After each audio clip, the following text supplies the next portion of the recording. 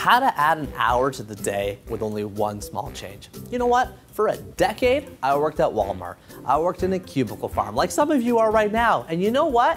Here's what I noticed. There were 6 access points to myself.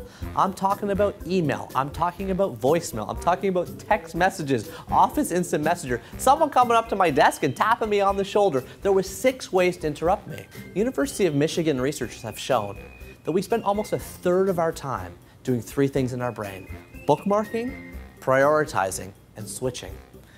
McKinsey actually estimates that almost a third of our time is spent switching between tasks all day. Because you know what happens when you get interrupted by the text message or the voicemail or the email?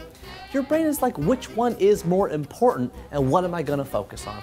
So how do you add an hour to the day with only one small change? You reduce every single access point you have to yourself to 1. And I'm too busy to argue about it. At Walmart, I set my voicemail to say my email 3 times, and I put it on vacation mode so there was no beep. No one could leave me a message. The light was never red.